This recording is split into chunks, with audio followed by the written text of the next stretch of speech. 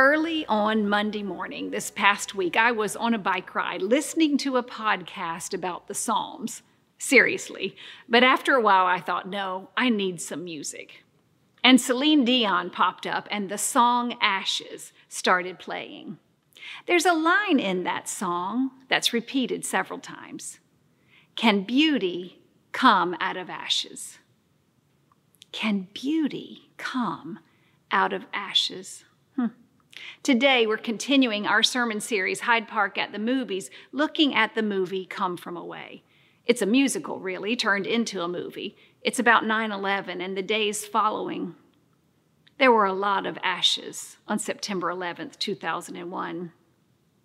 There was a lot of heartache and fear. And in the midst of it all, a few very beautiful things were discovered as well. Yes, beauty came out of ashes, especially for those folks whose stories are portrayed in this particular movie. Come From Away tells the true story of what was happening on that terrible day, more than 1,000 miles north of New York, in Gander, Newfoundland, when 7,000 people from planes that were forced to make emergency landings, arrived in Gander. If you were of age that day, it's likely you remember exactly where you were that morning, who you were with, what you did, and how you felt as you watched those images on your television. We were all scared and fearful.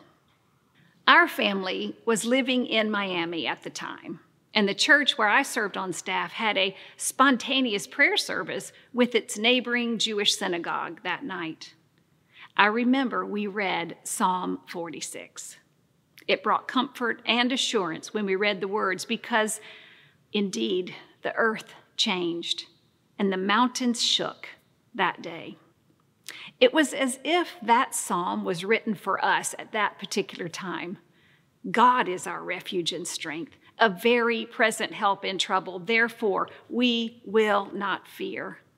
It is a strong reminder that in chaotic and anxious times, our refuge and our strength are found in God. God has proved this time and time again. God is faithful. And in the faithfulness of God, we find refuge. Yes, we are given shelter from the storms swirling all around us. And in the shelter of God, we can rest. We can be still. That day we were all so uncertain about the future, and we desperately wanted to connect with others. And somehow the events of the day helped us become a little more united in our care for our neighbors. I mean, we reached out to those in need, and even though we were shaken, it seemed to unite us as a nation in some ways. We felt a solidarity with one another. But that feeling of being a member of the United States, that feeling didn't last long. It was far too brief. In fact, that was probably the last time we experienced any kind of real unity as a nation. Maybe it was because we felt we had a common enemy. I don't know, but today, 20 plus years later, it seems that we are more divided than ever. Islamophobia, refugees on so many borders, COVID-19, racism, the recent decisions of our Supreme Court. All of it has divided us even further. And so perhaps now on this 4th of July weekend, now more than ever, we should reflect on a movie like this one. Because, my friends, you and I need to be reminded of the generosity of spirit and the capacity for connection that we humans can summon. We can summon in a time of crisis, and we can do it in our daily living as well. Ben Brantley of the New York Times said, "Come From Away is a cathartic reminder of the capacity for human kindness in even the darkest of times and the triumph of humanity over hate." So let's turn to the movie. To help set the scene, let me remind you that after the terrorist attacks in New York City, the Pentagon, and Shanksville, Pennsylvania, all U.S. airspace was quickly shut down, and flights from all over the world that were en route heading toward the United States, well, suddenly they had no place to go. But in Gander, Newfoundland, there was this huge, mostly unused airport. You see, at one time, before planes could actually cross the Atlantic without refueling, they would stop in Newfoundland. But now that jets don't need to refuel, the huge airport, well, it has only 6 flights a day. So 38 commercial planes already in the air were diverted to Gander, a town of about 9,000 people. The passengers on the plane knew very little of what was going on. Some of the pilots told them really what had happened. Others did not. Now, this was before cell phones that everyone had, and the few folks who did have them were having problems getting through with their calls. I mean, they knew that American airspace had been closed. They knew there had been a terrorist attack, and they knew they were not being allowed off of those planes. The rest? I don't know. The rest was just disjointed hearsay. Some of those planes had been in the air for 12, even 18 hours as they traveled around the globe. And once they landed, they couldn't get off the plane. Understandably so, the officials didn't know the extent of the attack or who was behind it, and therefore every single plane was suspect. All afternoon they sat on the tarmac. All evening they sat, scared and with no way to even call their loved ones to tell them that they were safe. Some of them were not even able to speak English. So finally, after dark, the passengers were released, and buses began to take the passengers, whom the locals referred to as the plane people. And buses took the plane people to shelters. And quickly they filled schools and churches. They filled up the Lions Club and the Elks Club in Gander and in nearby towns. The plane people were fearful and fatigued. You could see it in their eyes and on their faces, traveling now in darkness to only God knew where. I can't describe it as well as the musical did, but in a short amount of time, the citizens of Gander mobilized to provide food and shelter, refuge, and welcome to 7,000 shaken, scared, weary travelers. The town's population doubled in one day. To add to all of this, there was a huge cultural and religious difference between a lot of the people. I mean, they came from 92 different countries. In one particularly moving scene, the extreme cultural unfamiliarity really hits home. There was this one plane full of African people. They were escorted onto their school bus after waiting 28 hours because of security proceedings. And when they finally arrive at the church where they're going to be housed, Salvation Army volunteers stand waiting ready to welcome them. And the volunteers were dressed in their Salvation Army uniforms. However, the African people did not speak English, and so they mistake the Salvation Army for uniformed soldiers. They see foreign security guards with guns, and naturally, they assume the worst, like they're being taken to some sort of prison camp.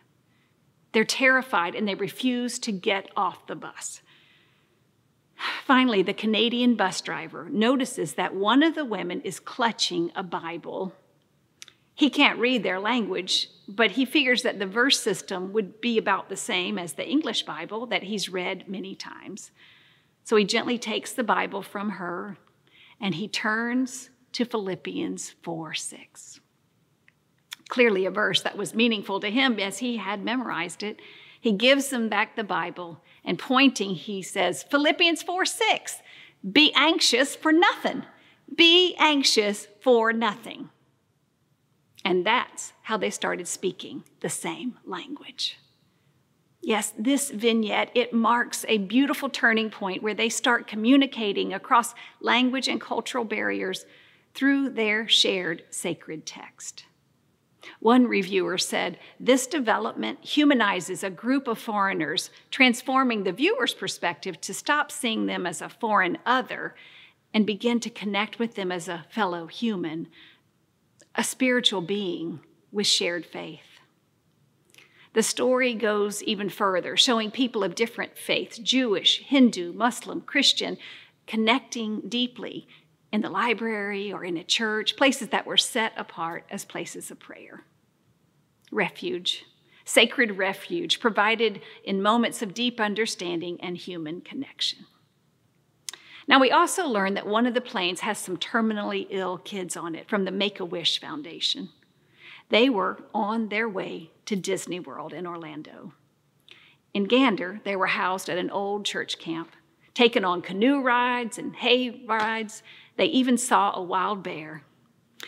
Not shown in the movie, but in my research, I learned that on the last day, 2 of the sick girls were celebrating birthdays.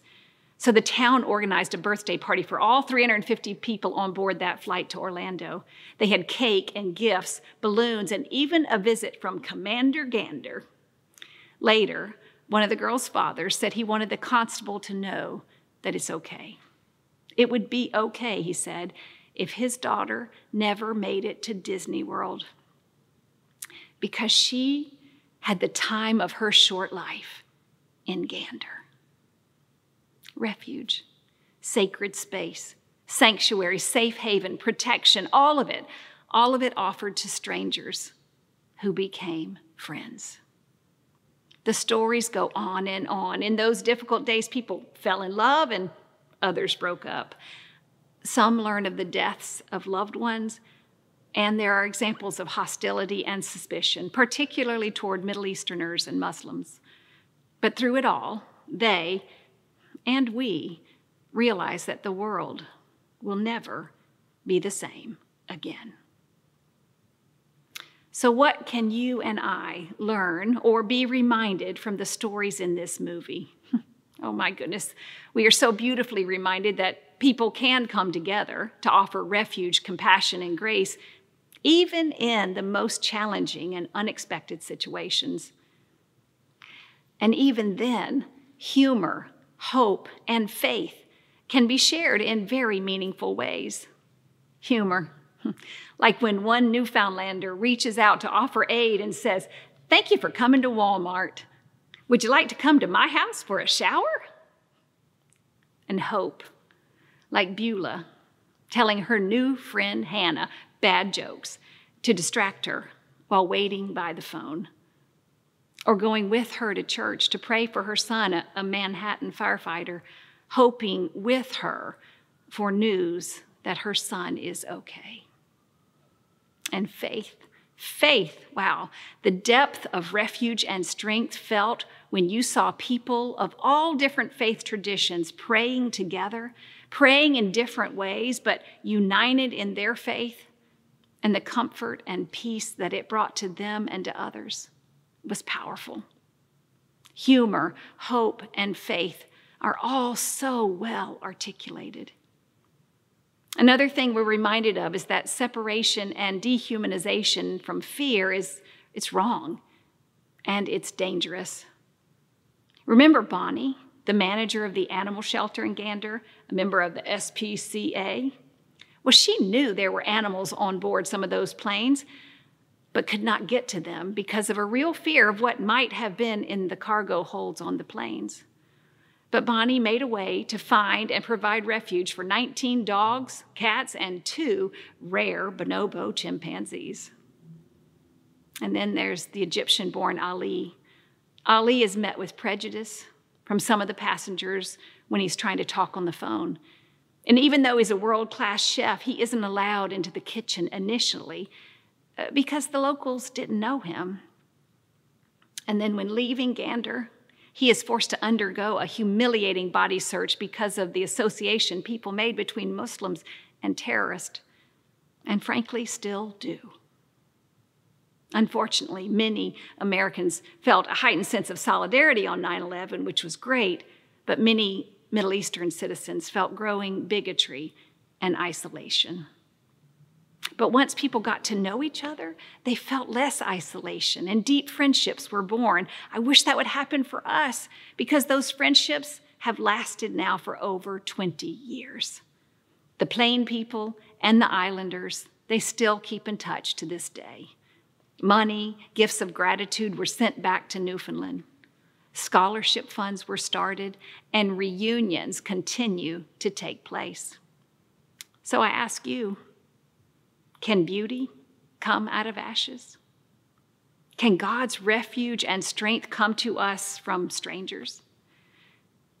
Can generosity and connection be summoned even in the most challenging situations?